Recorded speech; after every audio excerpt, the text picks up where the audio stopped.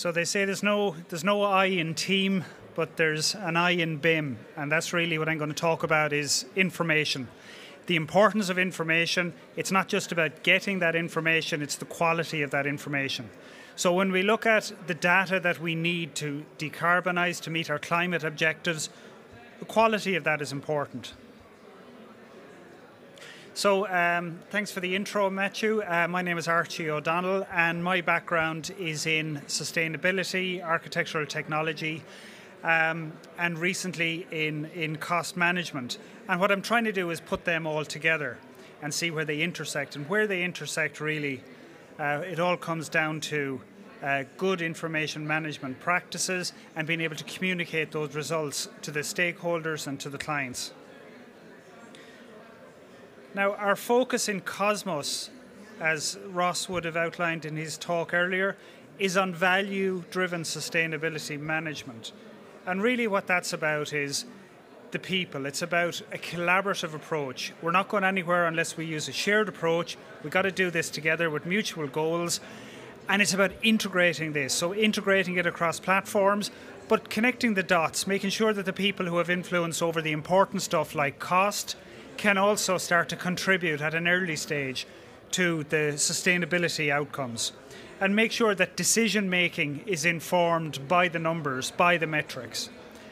And it's all about not just doing this once, but about tracking this and following it up. So it's cost control and reporting. So it's a whole life cycle approach to this, and life cycle will be important, and I'll get into that.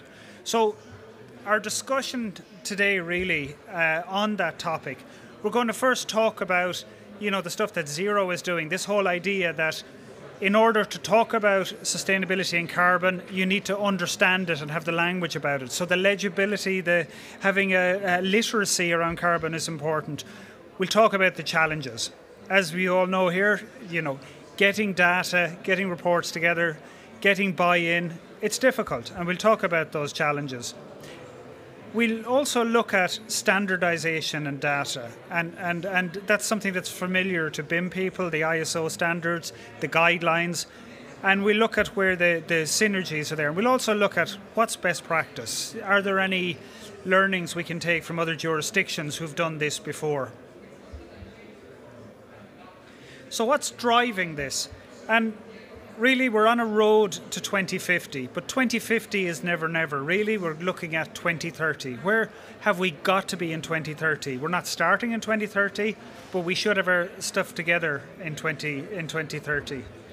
So the drivers, we've got twin drivers. One is we're trying to rapidly decarbonize our processes, our materials, and our energy systems. And we started that through renewables, through environmental declarations of products, and generally just trying to be better citizens that have a less impact on water, energy, carbon, materials. But at the same time, we have a housing crisis, and we have growing populations, and we have a food crisis. So at the same time, we're growing our need for materials. So they will always stay in balance. So we're really swimming upstream in order to get decarbonised economy, and to transition to net zero is going to be incredibly challenging unless we have very strong political leadership and the drivers in place for that. The most important starting line really is to understand what we are doing, to understand what is carbon, and what impact does carbon have in how we design and deliver buildings? And how we count carbon is through life cycle assessment. So life cycle assessment, it's a quantitative toolkit. It uses a standardized approach. And I suppose, what's the purpose of this? So the assessment helps us design buildings. It helps us make decisions about buildings. It also looks at the impacts that these buildings have in terms of their environmental impacts on carbon, on greenhouse gas, on water, and on material sources. It lets us know if our design processes are good for the climate, if they're carbon neutral, even if they're carbon positive. And this then can be fed into our design decisions at design stage or even at construction stage, where submittals are being decided. So it's a new communication tool, it's a new language for communication, but more importantly, it allows us to benchmark where we are against our peers, against good practice. And the why is always important. So why are we doing this? And it's because the construction industry is quite a dirty process. You know, we're taking raw materials out of the ground, they're going through heavy processing. It's energy intensive to do that. To change a material from an iron ore to a steel beam is intensive. To crush stone to make concrete is incredibly intensive. And so buildings and their use is incredibly intensive, as Matthew had pointed out earlier. So we're trying to understand that at a building level. And by understanding that, we can pinpoint the hotspots. So where have we opportunities to improve? And, you know, will we have buildings that are using certain materials where it will not be tolerated by the clients or the funders, that those materials will have such a devastating climate impact? So how do we target certain elements of the building in order to improve that building's impact on the environment and thereby the reputation of the client company or the investment company? And this is how, by understanding the building, by understanding what numbers we're landing on, we can get better scores in our LEED or BREEAM badging, but we can also inform decisions. So we can look at the difference between two products and pick the most environmentally sustainable one, just in the same way as we would compare two materials and look at their fire rating. We want to do the same with our materials for sustainability, and we want to see that that number has come from testing and it's credible. So, I'm going too fast here. 12 minutes in. So whole life carbon. So we talk about the whole life carbon being the cradle to grave of the building, the 50-year life of the building. And we break that down into the upstream carbon, being all of the materials that are in the building, and the downstream carbon, being the maintenance and replacement. And that's the carbon that's involved in just getting a building built and getting that building to be able to be run through its life cycle. So in the 50 years of a building, before you turn on the boilers or the chillers or the water, you've already used at least half of the carbon budget for that building. The other side of it then is the energy in use for 50 years. And you can see for some buildings this is 50%, but you go to somewhere like Denmark where they, even though they have a very green grid, their building embodied carbon is still quite low. So they can have embodied carbon that's 30% of the overall energy, but when we compare that to buildings in Ireland, it's a fraction. It's only about a third of our footprint. What's happening here is carbon is becoming a metric for investors, and they want to see that the carbon that they benchmark for their buildings in Holland, in Belgium, in Germany, they want to see that their Irish buildings are compatible with that, their UK buildings. Now, London has this in planning, so we do have to be more cognizant of where the carbon is hiding in buildings. So when we talk about this whole life cycle carbon, and we look at the embodied carbon, we're looking at the embodied carbon upstream in the process of generating those materials, bringing them to site and installing them in site. And that can be almost as significant as the energy in use during the life stage of the project, that 50 years. But we also have to consider the downstream, which is the maintenance of the building and the replacement of the building. And we have to understand at an individual material and product level what the impacts of these are. In terms of M&E, M&E is very difficult because you need to understand how many times a product has to be replaced over those 50 years. Does that air handling unit have to be replaced every 20 years? And does it have to be degassed every 5 years? And what is the fugitive escape gas that comes out of the unit when it's serviced? So it's a difficult process to do that. So in terms of life cycle assessment, when we look at this as a kind of a whole cradle-to-cradle approach, a whole circular approach, we have to understand where the materials are coming from, what our construction process is. So we have to engage our supply chain, we have to have our contractors on board. It's a whole stakeholder approach, it's a collaborative approach. We have to look at even the operation side. There's no point building a green building and then having, you know, as we had in schools, you have the janitor running the building and not understanding the management system for that. It can't just be built as a green building, get a LEED Platinum, and then nobody cares about it. The life cycle is important. But also, the system asks us to count what happens to the materials at the end. Do they go to landfill, or do they have a life after that? Can they be repurposed? And that's really the opportunity is, okay, we can use steel in our buildings. It's a heavily carbon-intensive product, but it can have a life after that.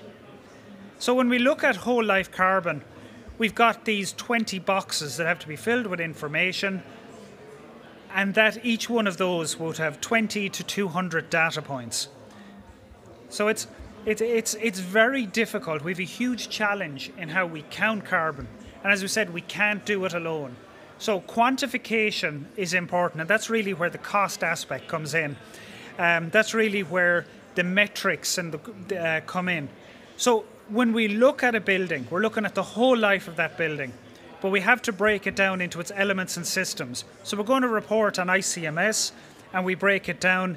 So we have our whole building in terms of its materiality. We look at the heaviest materials, which is the structure. So 40% of this building is made with concrete, your substructure, your superstructure, your secondary steel.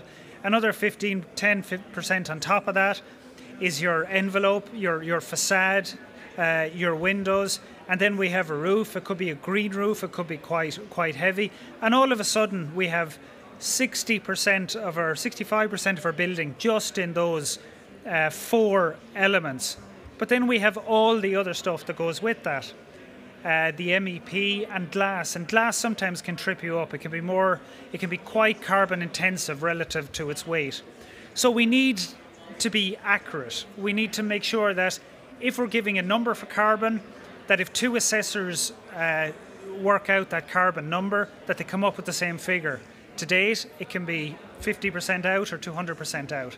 So just like BIM, we need to define what do we need, what information is needed and when, and what level of detail. And we have to acknowledge that at some stages of the design, the information just isn't available, and we have to use averages or approximations. But we should understand that there can't be trust, there can't be credibility, we can't benchmark if we use too much assumptions.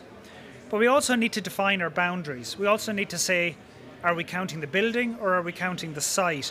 And so the boundaries, that green line, where does that cover? Are we just covering structure and envelope, or are we covering absolutely everything, down to MEP and down to the site works? And setting goals is important. So why are we doing this after all? What is the client's objective? Is it for disclosure, or is it just to tick a box? Is it just a baseline to get to the starting line, or is it beyond that? So 2 minutes to go. So accuracy is important, and there's a huge time cost in that. And that time cost is reduced by using digital tools, by getting the team involved.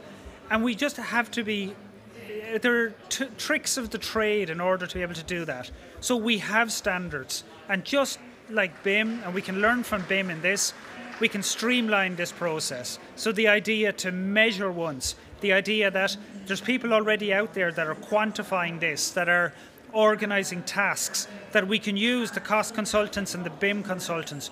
We can digitize, we can automate, and in future we can get better at doing this. We can pull information from models and digital bills of quantities. So there's a lot of standards out there, but they can be a help or a hindrance. We have our ability to use, digital models to extract information from digital models. And you can't give a presentation at a BIM conference without having a spinning 3D model, and I'm doing my best to make a balls of that. But it actually took ages for someone to put this together. So anyway, I think. So anyway, we can pull information on certain aspects of this and bring those quantities into our carbon model. So that's fairly important to do. There, I did it. I'm only a month into the new job, so you won't. Simplification isn't something that's associated with me, but as Cosmos are a Danish company, that's what they're all about: minimalism. And so the process, the process is all about getting your inputs together, then putting that into your assessment procedure, and then generating your results, interpreting your results, and then looking at opportunities and options. And you have two outputs, right? You have your environmental impact and your cost impact. They're not different. They're one and the same thing. Cost and carbon are going to increasingly be seen as one and the same thing because there's a close correlation between them. And that's really the Danish experience, because the Danes have been doing this, for years. So it's like, Denmark or Carlsberg don't do LCA, but if they did, it would probably be the best in the world. Well, Denmark has been doing LCA, and they started in 2014 with voluntary standards. Then they brought in a toolkit. Then they brought in their draft regulations in 2018, and then they tested their benchmarks against the industry. Then they brought in voluntary benchmarks, and now they have mandatory benchmarks. Can we learn from that? Can we short-circuit it by doing that? And we can, and the Irish Green Building Council are looking at a standardised approach to this. Letty in London have done this, where you can compare your building against your neighbour, against your typology. And you can compare it here. You can see, okay, I'm starting to understand that my structural components are high. Maybe I can influence that. My in-use energy is quite high as well. I can influence that. But what's almost more important than the numbers you get is the credibility of those numbers. And learning from Denmark, we can score that. We can put a scoring system, so we can say, at this stage, moving into stage 2B detailed design, we've got really good information on structure, and we're not too bad on facade. But as we go through the elements, we're not doing so well on interiors or MEP, and we're not doing great on end of use life.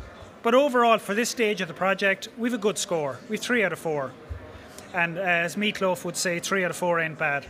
So, having a plan is what's important.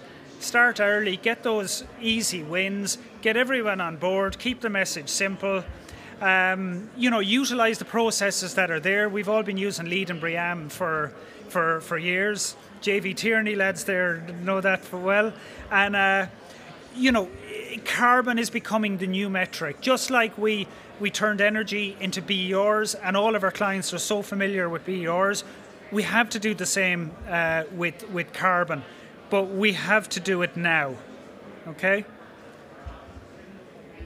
So the takeaways are, okay, we have to understand carbon. We have to look at the toolkits that our friends from Zero have done, and work with Matthew and them to make sure that we all have a shared understanding of climate and carbon and net zero.